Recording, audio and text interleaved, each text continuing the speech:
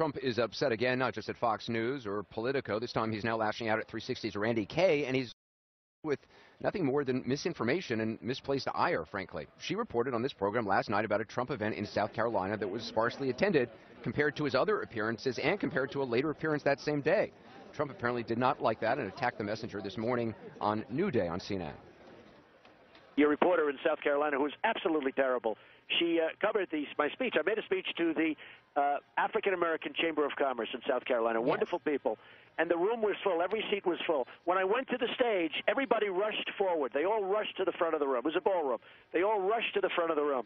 And when they did that, you had half of the seats in the back were empty because everybody was standing in the front. Mm-hmm. And we had a great time. It was like a great thing. She starts off, the CNN reporter, absolutely horrible reporter. She starts off saying, oh, look, the room is half empty. The room wasn't half empty. Everybody was standing right next to me in the front of the room. Well, make no mistake, everything you just heard Donald Trump say is wrong. Here again is Randy Kay. I'm just excited about seeing him in person. The enthusiasm was there, but the turnout was not. We arrived at the North Charleston Event Center, capacity 1,500, about 90 minutes before the scheduled start time of 2 p.m. And 30 minutes before the speech was to begin, the hall still looked like this, more than a third empty, at least. Hello, Mr. Trump. Randy Kay with CNN. When Trump arrived, he was happy to see us. CNN. Come here, CNN. But that happiness turned into something else entirely this morning, after he saw our report last night, noting the room was only about two-thirds full. It had hundreds of empty seats. Listen to him on CNN's New Day. Your reporter in South Carolina, who was absolutely terrible.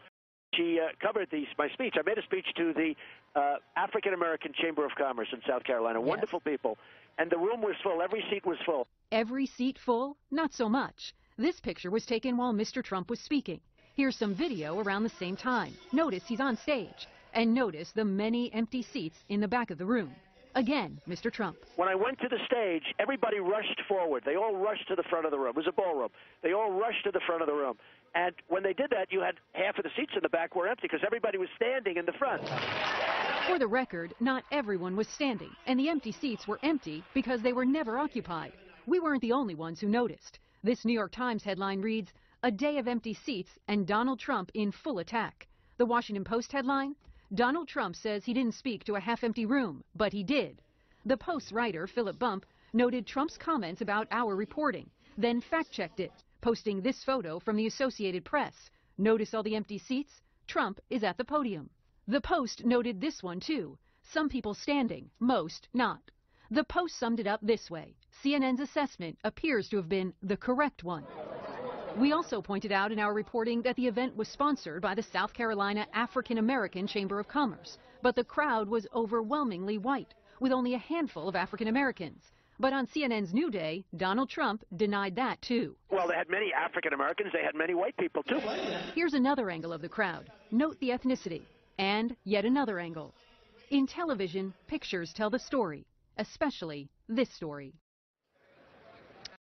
Kay joins us now. And just to be clear, as I remember last night, you also talked about a second event he went to that was better attended, correct? It absolutely was better attended, but this one, not so much, Anderson. Right. Okay. This polling that Trump keeps quoting that has him doing so well with African-American voters, what about that? Well, the poll that he keeps talking about shows him with 25% support among African Americans. He talked about it yesterday at the event that we were at.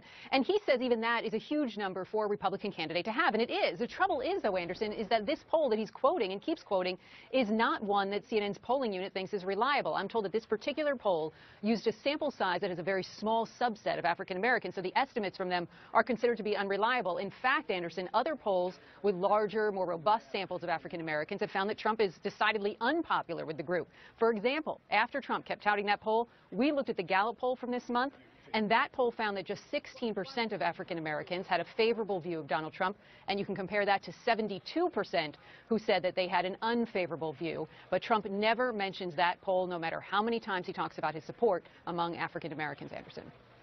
All right, Randy Kay, appreciate your reporting, as I always